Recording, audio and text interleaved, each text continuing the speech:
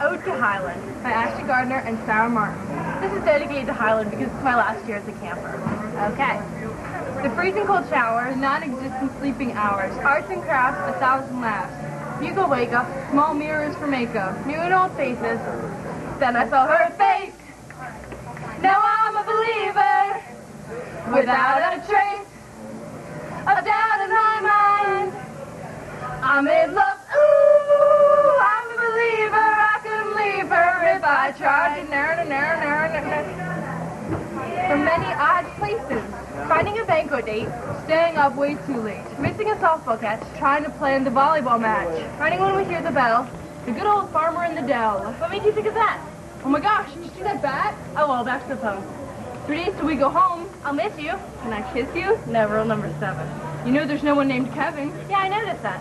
I saw you hit that ball with the bat. Yeah, I even scored a run. I bet you it was really fun. And I got to be volleyball captain. You know, you didn't do too good, hun. Yeah. Well, Highland is the best.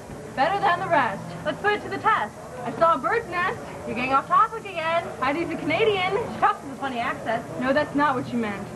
Oh, well, we're kind of rambling. Okay, we're done. Thank you and good night. That's what I'm saying.